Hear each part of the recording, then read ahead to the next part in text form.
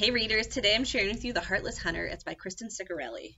In this book, our main character is Rune, who is celebrated by the revolution because she betrayed her grandmother, who was a witch, and led to her grandmother being executed. So everyone knows she's like a true supporter of this cause.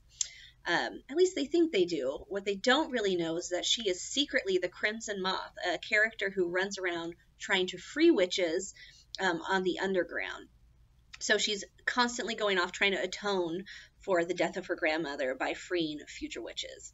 Now, in sort of her next upcoming mission, she realizes that the only way to save this current witch is to make contact with the head witch hunter himself, Gideon, who is her best friend's brother, but the two of them have never gotten along, and obviously they have completely disparate ideas.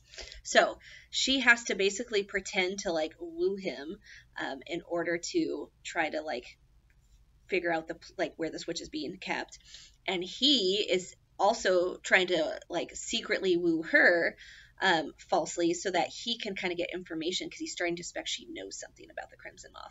So they both are pretending to like each other for their own reasons, but of course the stakes are super high. Death is the outcome if they're not careful. So it's definitely a romance that has a enemies to lovers kind of vibe to it. We see some chemistry happening between them, but they're opposite people with opposite aims. So see how it all works out in The Heartless Hunter. Hope you enjoy.